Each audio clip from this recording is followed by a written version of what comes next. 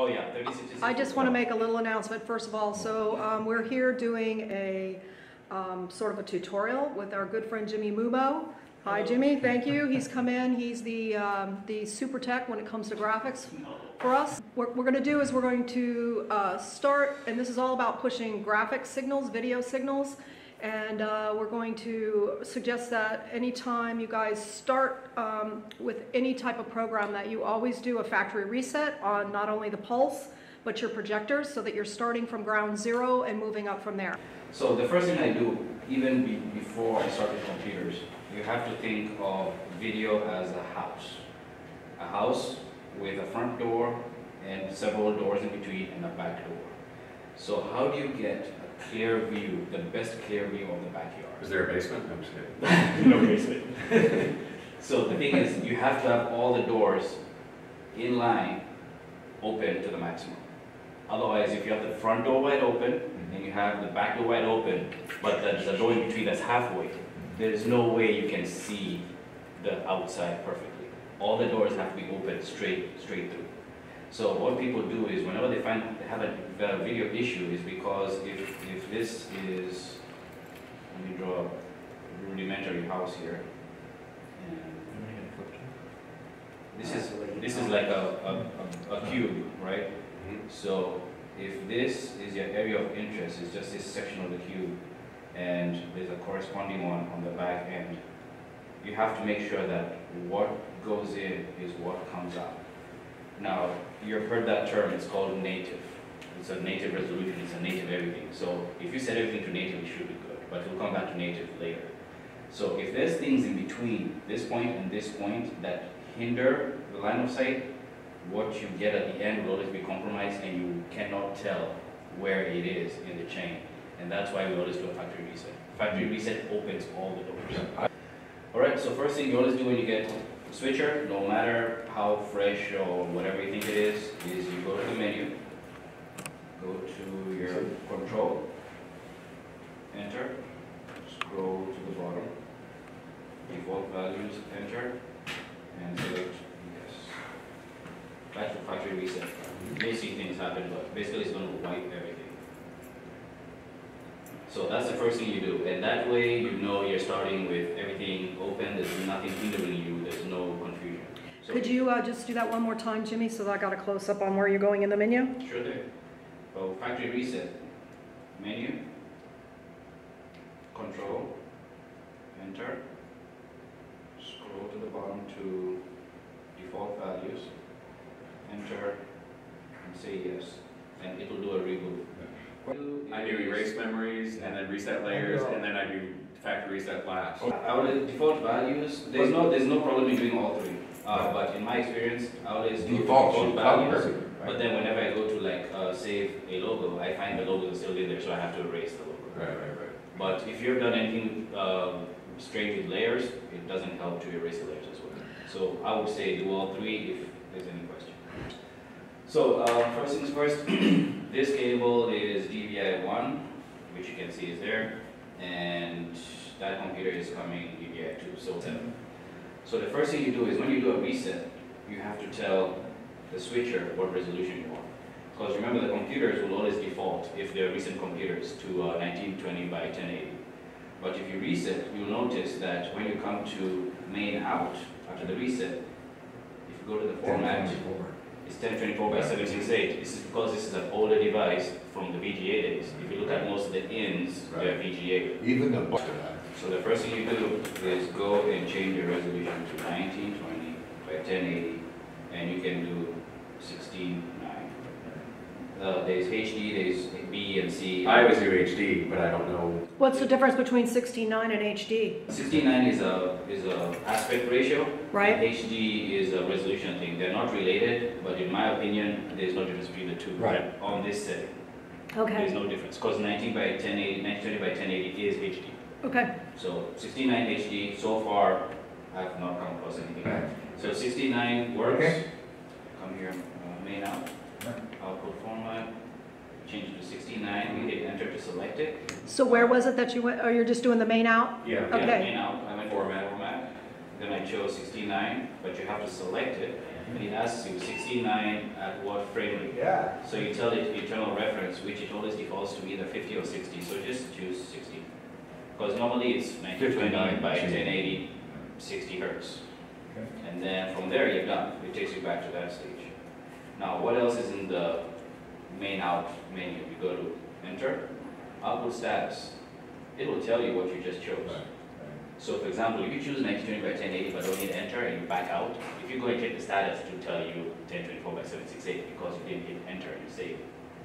Sorry, you didn't hit enter to select. Okay. So if we go down the menu, format is where we just did all these selections, so I'm going to back out. Output rate, it's going to tell you what you chose, which was 60.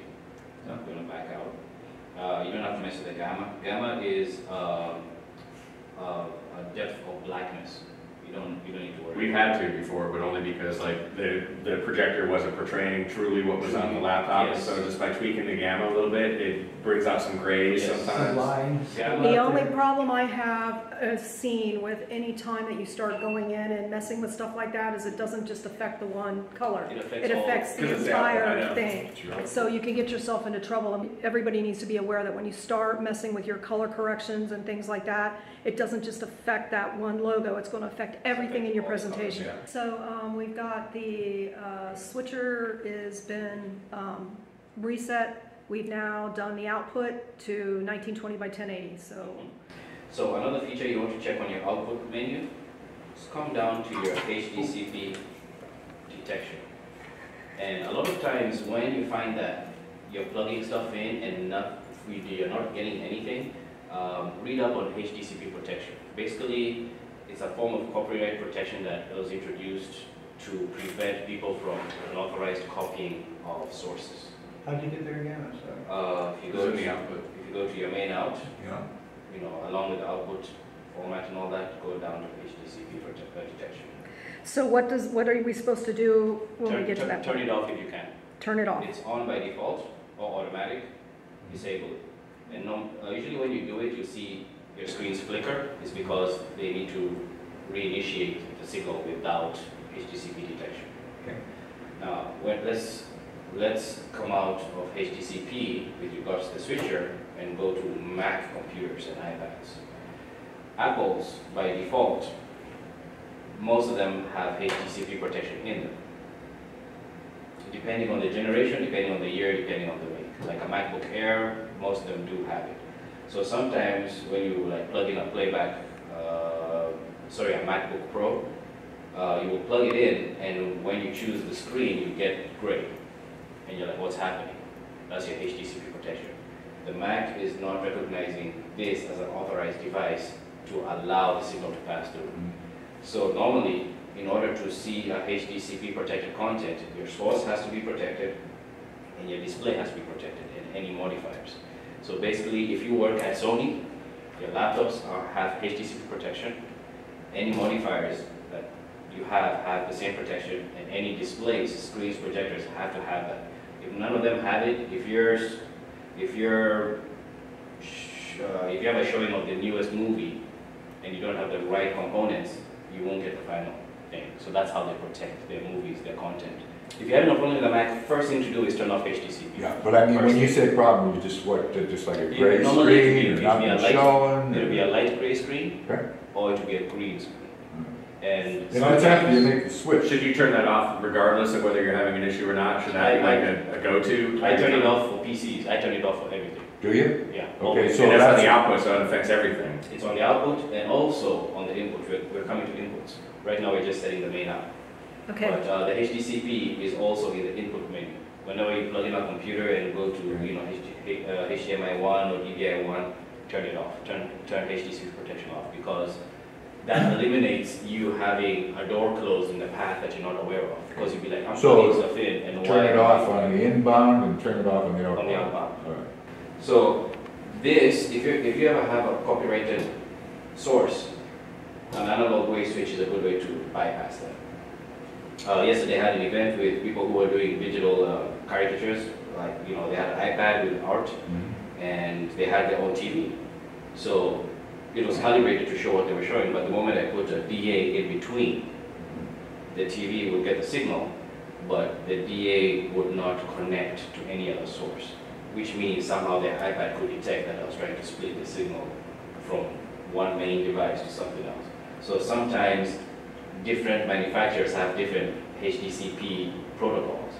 In that case, the dongle had no protection to the TV, but their dongle had an issue with Extron DAs. And Extron DAs are notorious for not allowing HDCP protection. Proprietary, something like So sometimes it's a device thing, sometimes it's a manufacturer thing. I just turn everything off if I can, and this is a device. So HDCP protection off, off. inbound, outbound, okay. Then once you get, once you've done your HDCP, go to your test pattern, and once you choose something, then you can see if your output is working. So sometimes before you're connected to everything and you haven't connected your projector yet, set it like this and then go fix your projector. The moment you turn it on, you choose the right input, boom, you should have your test patterns. And these just different colors. Yeah, we usually go to the grid just to. And they're all built into the Pulse. The Pulse has those built in. Yes. And of course, a lot of the projectors have them built in as well. Yes. Which would be your preference for tweaking, using the Pulse patterns or something that's built in to a projector? Or a PowerPoint slide. Or a PowerPoint. Yeah, we have a series of PowerPoint slides that we include that have grids and things. I use all three. And I use all three depending on things, because sometimes I have to set up projection and the switcher is not in the room. So then I use a test pattern in the projector. But you have to be careful, because some projectors have native resolutions and the test pattern always shows at the native. So sometimes you'll adjust a screen with a 1920 by 1200. That happened to us in Portland. Remember Ed framed in the projector on the screen with the test pattern on the projector? And then we put the Piper grade and we did the bottom balance based Yeah. on that. And then when we got the switcher graded, it was totally different. Yeah. So my thing I is, understood that. I base everything based on the final image. Yeah. And also problem usually too the is- content is yeah. in 69, and normally the screen is in 69. So I just make everything 69 again, because I don't want doorways in between to have different Different openings. All right, so we set the output menu. So I'm going to go to the main out and take away this test pattern. So literally, we know this projector, this setup is good. The switcher is going through, so we're going to turn that off. And then since we've connected both these computers, if I hit DVI1, I see my preview. So the first thing you do is, after you set your main out, go to your preview, because that image is not that. It looks stretched. So I haven't set my preview. So you come to your main menu, instead of your main out, go to the next step, and go to your preview out. And duplicate everything, and go to your output format, exactly. Duplicate it, go to 1920 by 1080, 69, and you'll notice it reinitiates the signal. So internal reference is 60 Hertz, and select it. Now if you notice, now that looks more like that. Right. Because now it's saying, okay, this is a 69 image coming in, 69 image going out, and I'm also previewing it in a correct fashion, because before it looks skewed and you're like, which is correct? What's happening here? Is that correct and everything else is distorted? So this is opening everything to look the same. But the preview was. I'm sorry? It's not necessary to change the preview, but sometimes you'll have graphics, and since they're stretched here, it'll confuse you. Yeah. And you'll be like, this looks different, so you're like, should I make that look like this? And then you start messing with the projector and stretch it. Or you change aspect ratios there to match, so just set everything the same. Remember, Same for open your all the program doors. out, the main program preview, same thing. Because the preview Now is that, is a sample of what you're about to send out. Right, So right. wouldn't you want it to look similar? Yeah. Why would you want something here looking different than that? That's just adding another level of confusion. So pretty much very easy to set that. Now the preview out has the same options as output. okay, HDCP so, protection. okay. So as you can see, we can see the image. So the protection doesn't matter whether it's on or off. But you should still disable it. But sometimes you have a monitor that doesn't work. So come here and disable it. Here you go. You'll notice it initiates the connection. So what I'm taking for our final Cliff Notes thing is, regardless of whether you're having an issue or not, you should disable HDCP in both the main out. That's a and good preview one, out because I never thought, I by don't even default, touch because it. I've never really even messed with that. Normally monitors don't have issues, but you come across some that will not display unless you turn it off for some reason. HDCP detection is from the devil. Since we're working on the premise that we're going to do a factory reset before every show, go back and turn your HDCP off. So once you set your preview out, you also have a test pattern at the end where you can test your preview to make sure your preview is okay. So again, it has a grid, it has all the test patterns. So again, you can test your main out and your preview out. So we're done with the preview now. Going back to the main menu. What's the basis of every house? Is a frame. That's how I remember this. This is how I taught myself analog way, because the logic of the analog way, which is French, is reversed from the faults of presentation and image flow. Absolute reverse. Same device, workflow is totally different. So the key about the analog way is you need to remember the word frame. And then you have to remember whenever you're in a show, what's live. So I'll key those in later, but those are two keywords. And that will take away all your confusion as to what's happening where. Because these buttons will show different things depending on whether you're in the background live or background frame. So just remember, at the base, at the root of everything, because analog way has layers. The back layer is your background frame. So remember, if you have something on your layer and you black it out, the background frame is going to show through. So what do you put in your background frame? That's where you put your logo. So the background is always there no matter what. Background frame is, it always exists. You choose what to put in front of it. You choose DVI1, DVI1 shows up here. You choose DVI2, DVI2 shows up on it. You clear DVI2 and do nothing, background frame shows through. So the background frame is where you're going to save your logo slide, is that correct? And we knew that, but it just seemed like it was more steps to get to that logo that way versus just taking a logo on input one and just choosing it. You know, we'd always have to have a third laptop. If you have a third laptop, it's just another input. It's a quick and dirty solution. I do that many times based on, you know, speed and complexity. Yeah. But I'll show you how to do it in a way that will work. Okay. Now, we haven't really configured the inputs yet. So let's go to the input menu and see what's happening. So you go to the root menu, choose input, and go to your DVI1. Now this will be any input, but unplug into DVI1. So hit enter, and it will tell you what's happening with that input. So if you go to type, it will tell you it's set on that input type. Now this is based on whether you're using a specific type of DVI, or if it's RGB, or plus H, plus V, plus, these are different video input types. Leave it on default. If you have an issue with it, auto set it, because sometimes you have an issue unplugging, replugging, you're like, where's the problem? Auto set is a default for that input alone. Whenever I have an issue with something, I unplug and replug, make sure HDCP is off, and if that doesn't work, I auto set it. Because an auto set is a computer forcing a handshake. For example, if you do HDMI, a reset is an unplug, replug, but an SDI, once you plug it in, there's no way really to reset it apart from do an auto set. An auto set is a software handshake reinitialization, basically. Isn't there an auto set all option, which will do? It is there on Auto your set input. all. If you go to input, you can auto set all. You do it if you have all inputs working except one. You just want to do it with the input you have no problem with. Okay. That's why that feature is there. Right. So if they all were working, then you can do the all. So if you're connecting things and you're getting nothing, there's more to it than just auto setting. There's something you're doing wrong.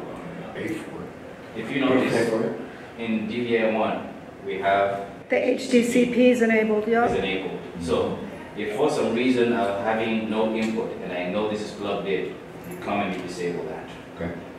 And here's an EDID set. So EDID stands for Extended Display Identification. So basically EDID is a way of this device letting the input know what resolutions it can support. Most computer graphics card can support a slew of resolutions, including 1920 by 1080. But sometimes you have a weird one like 1680 by 1050. Some laptops have a, you know, like remember the netbooks? The small laptops that had a 9-inch screen. They could never do full HD. They could never go 1920. So theirs used to max out at 1366 by 768, something weird. So you'd have to make sure that EDID was in here, which most likely it is, but it's not. No, it's 36 by 1024. So you would have to come and make one. Right. So whenever you mess with an EDID, you're now telling the switcher, okay, switcher, you can now communicate with the source and see if it can give you this resolution. So if you're ever having a resolution issue, just make sure that your 1920 by 1080 is available and selected.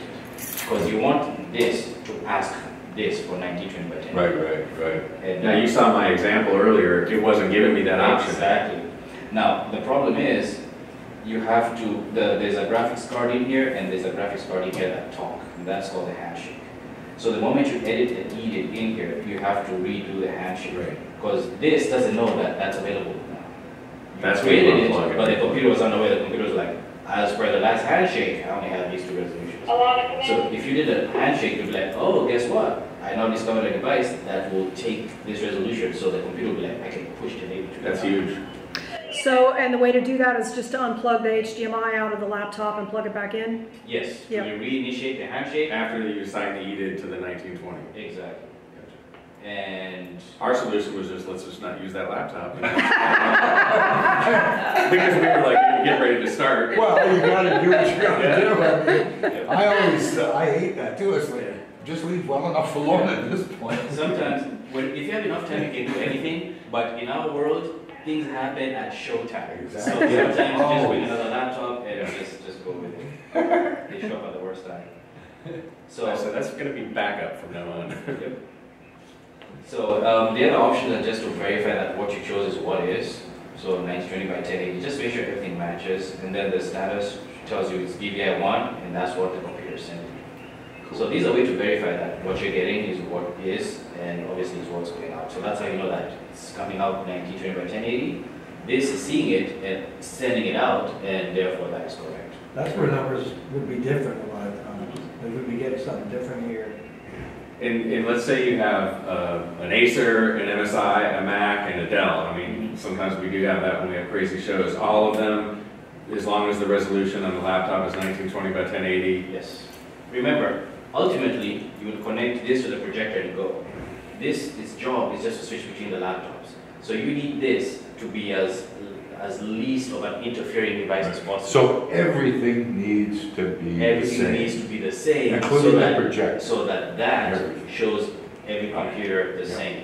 Otherwise, if you have this at one resolution, this at whatever, Yeah. that would change. I always thought this part of this job as a scaler was to take everything with different conglomerations and make them all uniform. It does that as well, because sometimes you have a weird source, and the job is to make that source fit to the screen. So you can come here and change an input and say, I want this input, I'm going to change the resolution here. Okay. But what happens when you change the resolution here where they need it to match it?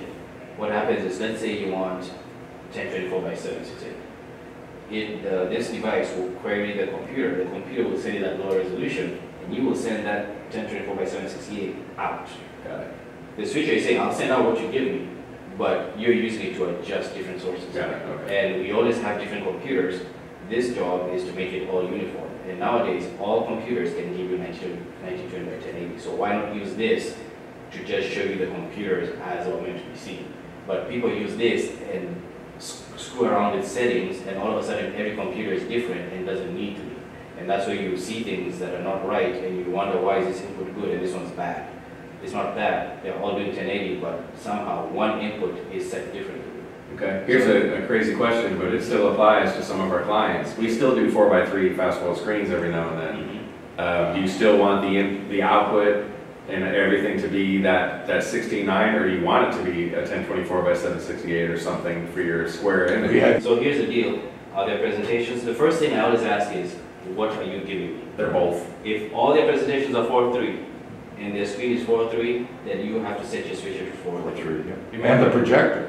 And the projector to 4:3. Yeah. Because you have to set everything to be the same. Because if I have 4:3, but that is 69, you'll have this weird image that has a black bar on the side. And you're going to be like, okay, how can am I going to use fill 1-to-1? How do I make it work? Just set everything right, and the end image should fit neatly. Yeah. The moment someone has a 69 presentation, the 69 1080 is a smaller image, and it just doesn't fill the screen, which is correct, but the whole setup has been prioritized for 4:3 client. Right. So Clients that just Jimmy, what happens when you're in a situation where you have a mixed bag? Some people's are in 16:9 and some are in 4:3. They just, the client just has to realize that we need to pick one or the other to fit, and then the other resolution Suffers. is going to either have bars, you're either going to have bars on the outside, or you're going to have Yes. bars on the top and the bottom. Whenever you have a mixed bag, then the question becomes, what screen do you have? Because if it's a 69 screen, then instead of leave 69, and then the 4:3 content will show small. As long as the client realizes that whatever But then get a content bigger they're screen. giving us, that we can't do both. We can only do one or the other. Based on your You screen. can't Based on your fill screen 4-3 and then Because, fill. especially You're gonna get bars conferences, either way. medical Yeah. conferences, you have doctors who have been using templates for 20 years. Yeah. So theirs is always 4:3. Then you have tech savvy people who have everything 69. So whenever you're selling the show, you always have to be, do you want HD? Lots of them will be like, yes. Some of them will be like, no, I want this old style. But then you have to tell them, if someone brings a 69 presentation, it's going to look smaller. But then some clients will be like, no, I want everything 69. Then you have to tell them, anyone who brings anything forward. If I see a presentation, I can tell you if an instant it will be slow. I'll tell you, no, I can't fix it, or yes, I can fix it. It depends on what's in the presentation. Right. And for lots of people, they have x-rays or some stuff, and you're like, if I stretch it, it will expand. Yeah. Or if I stretch it and we turn it back to the normal image, then you have these bars, white bars on the Yeah. side, the PowerPoint background will show through, Right. which you can color, but it takes time, and lots of people have hundreds of slides. Yeah. So based on prep time, the route is when you're selling the event or getting the event, you have to ask the client. If you have a What's your 69 phone? screen and someone comes with a presentation that has, are you aware that you're going to have bars? And if that's an acute problem, then they should tell their presenters, guess what? Yep. Everything has to be 69. Thank you. Okay, Okay, so we just looked at inputs. So always make sure that HDCP is off on your inputs, because a lot of times your problem is your input HDCP. And a lot of devices will rear their ugly head at that point. Not even so much the outputs, the inputs. Because most projectors allow content to be connected to And with the inputs. input, you uncheck the box to disable it. Uncheck the box to disable it. And if you have That's any a good issue one. with that, you always either unplug, replug, or do an auto set to refresh it. If by any chance it doesn't After the come setting. back immediately, yes, Got it. exactly. That's a good one, Jim. So HDCP off in the output, Mhm. main out, And the preview input. out, and the inputs. Yes. everywhere. Turn it off everywhere. Whenever I set up a switcher, I set everything and I spend time. I usually spend like 5 to 10 minutes just sitting and blanking everything out and turning everything off. Like sometimes you have a show where you never know, you may get a playback pro, and usually they're Macs. And if I know that Mac is going to be coming into a particular input, I go to that input and I turn HDCP off, because most playback pros, by default, you plug them in, the reruns. Whenever you plug them in, you don't get anything until you turn it off. And the way it shows up is normally it's a gray screen, just like the gray coloring. Right. You get gray screen. And the moment I see that, I know it's HDCP. Turn it off, and you have it. Beautiful. So you have your switcher set up. So normally, if you hit your preview, you see what's on your input, and then when you switch, it takes, and to see your other input, which is your second computer on DVI2, this previews it, and to take it live, you just hit take, and that's live. Now you notice I use the word live, because we are on the background live layer, okay? So background live is what we work in, is background live. I'm switching between the same two inputs on the live layer. So client comes in and says, I want a logo. How do we do that without a laptop? Get the logo up. I created one here, just call it logo 1. So what you do is you take it, okay? On your live layer, Okay. you've just showed your logo. Come to your menu, and you go to your logo/frame Okay. option. Check the capture source. Is the capture source that or this? Because you can have a presentation happening in progress, but you could be previewing that, and you can say, I want that to be the logo, and you can be saving a logo while the presentation is going on. You just have to say, my logo is coming from preview, or my logo is coming from program. So that's a versatile way of saving a logo if a client is like in the middle of a On the conversation fly, and yeah. say, hey, can you put this up when they're done? So normally I always ask clients for a holding slide, a crash slide, a logo slide before the event starts, because I don't want them giving me logos in the middle. What happens when someone gets to the end of the PowerPoint and they hit the black screen? Yeah. I never start an event without a logo slide or A go-to. a laptop with a logo on it. So there are really good times or where using these types of scenarios are good, but there are also potential major problems that can happen. So if a client comes and says, I would like the main presentation to be on the big screens, but on my confidence monitor I want to see my notes. How can I make that happen? Hello. Now what happens is the confidence monitor has to be fed by a separate laptop showing the Oh, same right. presentation Right. in a different view. which is why you need the perfect cue. Which is you need the perfect to sync both of them with one, okay? Now, analog way is very confusing in how it calls logos, and frames. What we call a logo for a client is what they call a frame. Because for them a frame is a screen. For us a logo means the client's background image. So that's a mismatch in names. So I'll show you what happens. And usually a client says, can I have a logo or a holding slide? So for that to happen, you send, you take your main screen, and then you come to the main menu and go to logo, frame, capture source. Are you capturing from the program or the preview? I always like to capture from the program because I'm doing it ahead of time, so the room's not in session. So I'm using main out, and then you come to record frame 1. And it showed a little white. It's thing capturing that. It's telling you what's captured. If I was recording this, it would have a white box around that.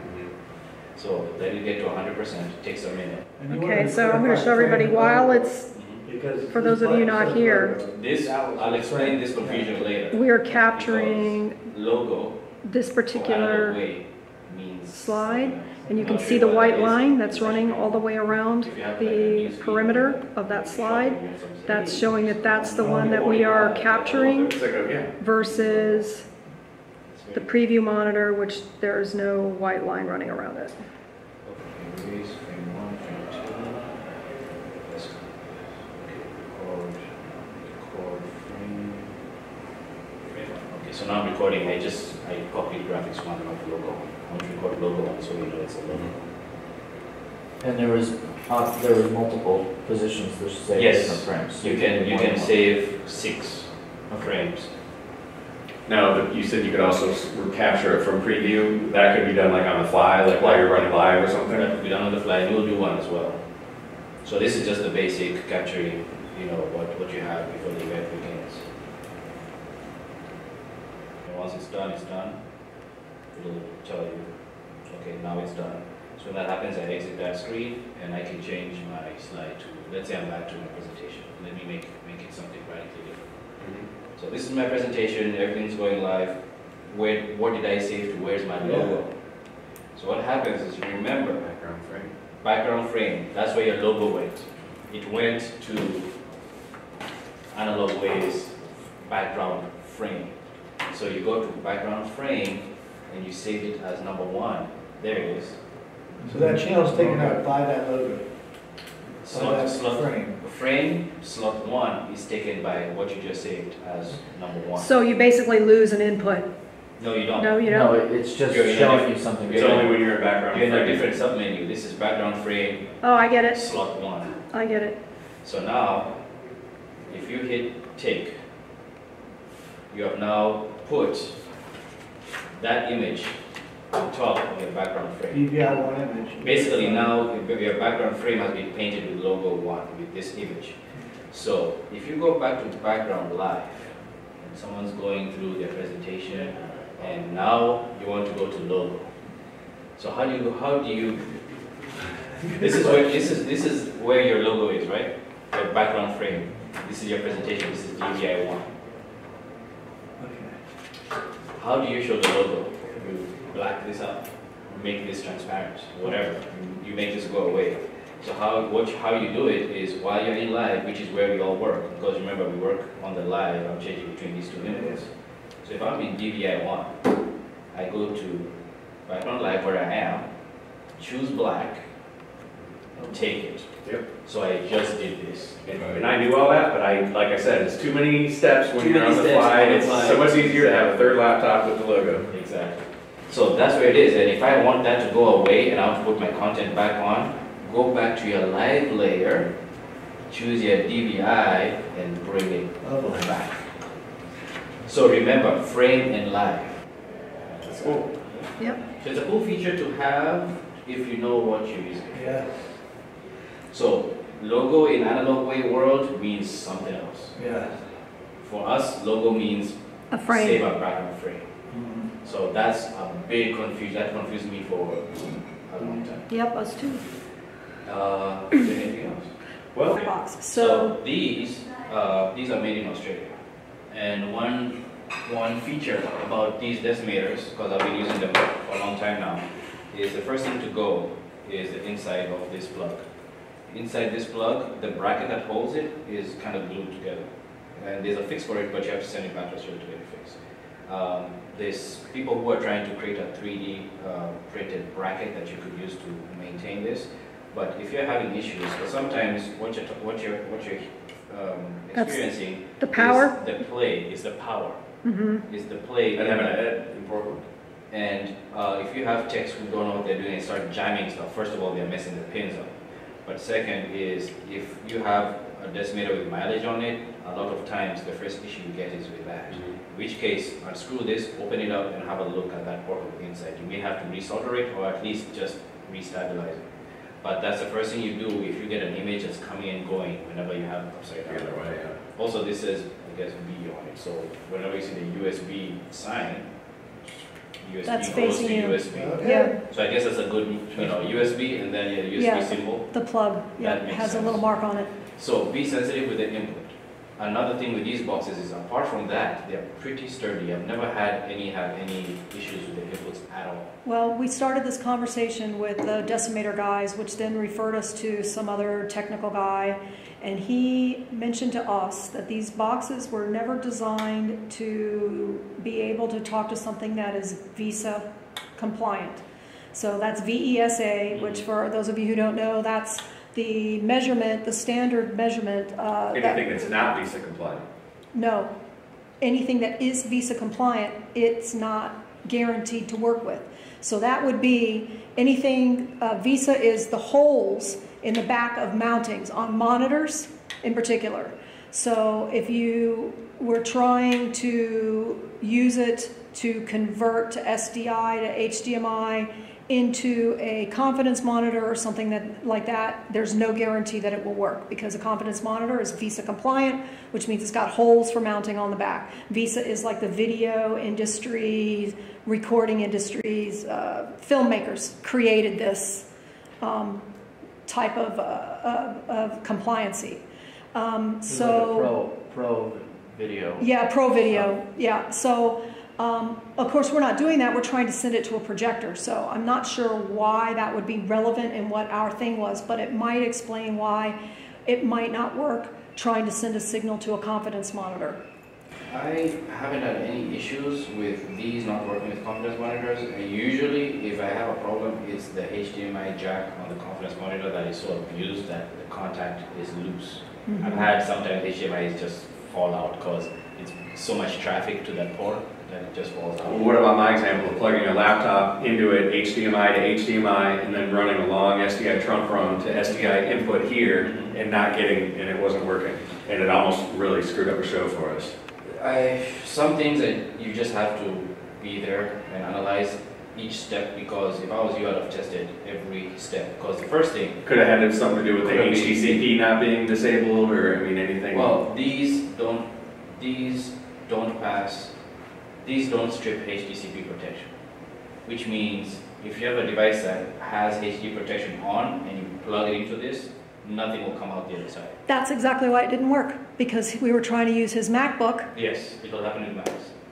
So Specific Macs, not all of them, and to be This honest, is a brand new one. It has Is there- the is bar on the there, top and everything. is there some way to remedy that? Or we're just like shit out of luck using those at the confidence monitor, I mean at the Well, podium? the easiest way to do that is to connect that Mac directly to a device like this that successfully strips the HDCP out. Then you Yeah. can start sending it. But then that means having a device like this at the podium. At the podium, which we want, And it was a case where he had to use his laptop and he had to use it at the podium, and it was literally an on-the-fly decision. Yeah. And we had Yeah. pre-run this and tested it with one of our laptops. It was okay. And it was, well, again, I think, was it our laptop where it was glitching when it wasn't in PowerPoint, but then when you hit F5, it was fine on the screen. And we were like, well, they're never gonna see anything but that, so I might as well let it go. But then when we hooked his Mac into it, it wouldn't work at all. So in general, I think we have to everybody who's not here, keep in mind that when we're dealing with MacBooks, there's inherent issues with compatibility. I can show you how we can work with the bigger decimators. But basically these decimators are bulletproof apart from that. But again, if you have a HDCP protected input, usually HDMI, nothing will come out the other end because these devices are compliant. They allow the protection to work, so they do not strip the protection. And go from there. Right. So I'm going to run through the features of this big decimator really quick. Okay. The first thing is you can actually plug into this with an old school Android cable, and you can download the Decimator software and access all the options of this through our interface. So that's pretty handy if you don't like, because some people don't like this menu. It's just so confusing. It's little and So you can control it with the laptop. Yep, you can control that with the laptop. So I'm going to send my laptop to it and come out of this SDI into the switcher so that you see what this box does. So right now you're going to see graphics 1 on SDI 1. So that's the box. The first thing you do with this box, what do you think it should be? The first thing you do with that box is power it down. Factory reset. Or factory reset. Well, when there's no on-off switch, so the moment you plug it in, it's Right. powered on, there's no Right. off. So first thing is a factory reset. No matter what, no matter where you get it from, brand new in a box, oh, it worked last time, Right. factory reset. So the first thing you do is you go to setup. Sorry, let me go back. There's an option that says setup. Yeah. Enter, load defaults. So that wipes away everything. It doesn't do anything fancy. It's just like the pulses. It's instantaneous. I mean, it kills it, but Yeah. it's instantaneous. Yeah. It doesn't take time. Yeah. So this device does a lot. The first thing it does is HDMI in, HDMI out. So you can use it as a pass-through. Okay. HDMI in could also be assigned to SDI out, which is fantastic.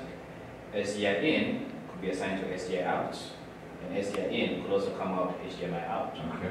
And also it has a feature where SDI in could come out these two split, and you could also send HDMI in to these two SDIs. You could separate, instead of this being Right. 1 in, 4 out, you could make it 1 in, 2 out, and use the other 2 for something else. So this does a lot of work. Plus, this even has test patterns in it. People don't realize that. So if you have nothing and you just want to test a line, you just plug the decimator and you can set a test pattern.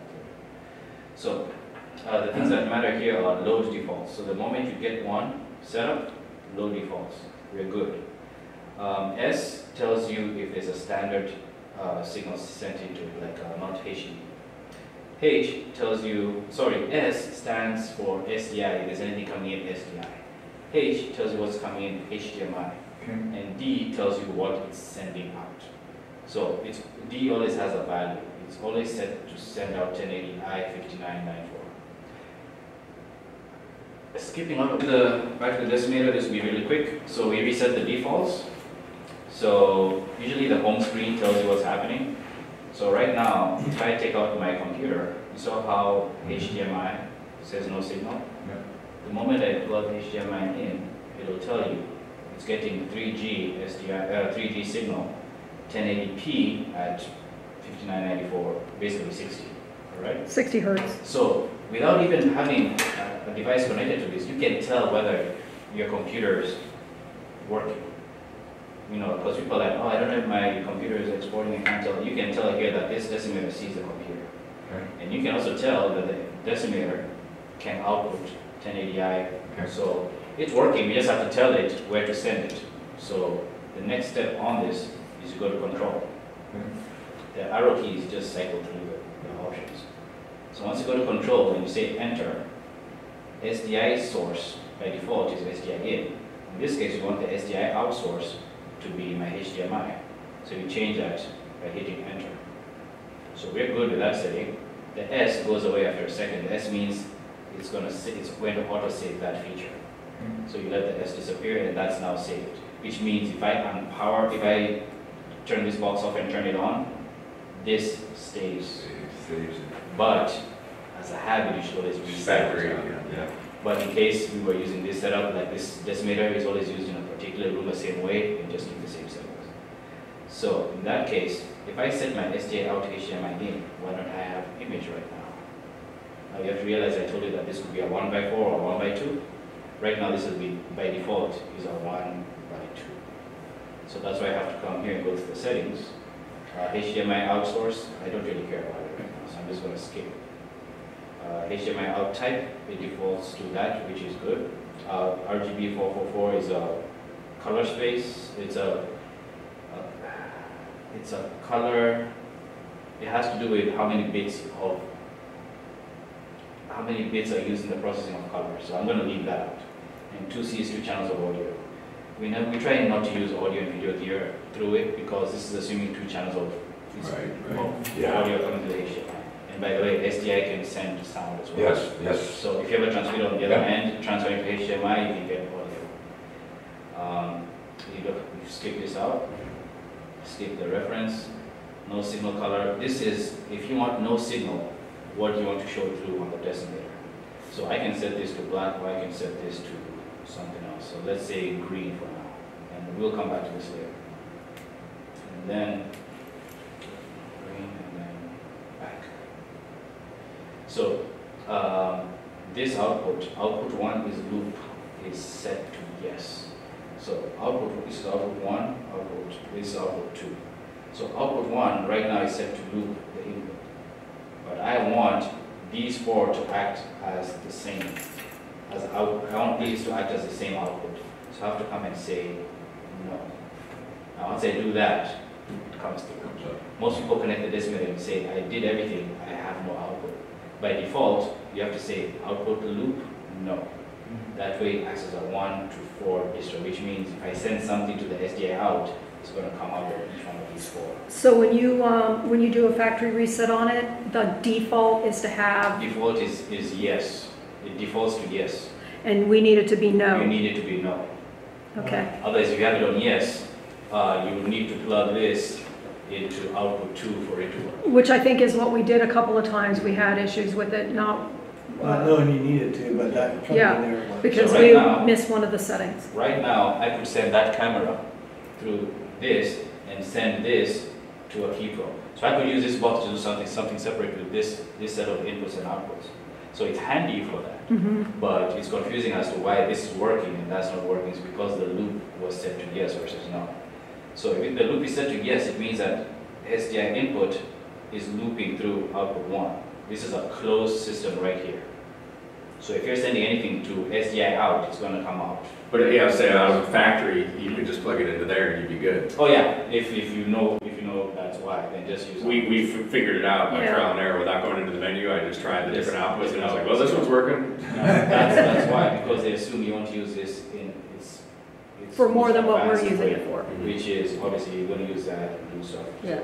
So if You you can still do more, but we don't need it. exactly. You can do more, but it's not required to do so. But that's why people plug this in and they're like, it's not working, it's not working. It's, just set that to no and it was working. Okay. That's very handy to know. And then you have scaling. I ran this into, what is the last book we had? General Dynamics. General Dynamics. The key pros do not see anything that is 60 frames a second. Key pros only see 30 frames and less.